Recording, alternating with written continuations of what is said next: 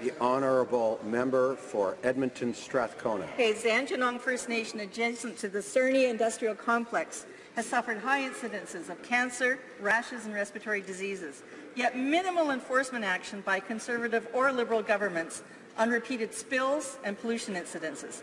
This First Nations calls for a health impact study mirror others being ignored. The Environment Minister has a duty to regulate toxins. The Health Minister has a mandatory duty to take action where toxins impact health.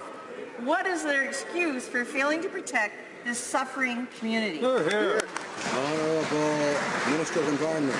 Thank you, Mr. Speaker. The situation in Sarnia with the First Nations is very worrying. We are encouraged by the steps that the Ontario government is taking. We're working very closely with them. This is exactly why we need to ensure we always have strong regulations for clean air and to protect human health. We are looking forward to strengthening the Canadian Environmental Protection Act.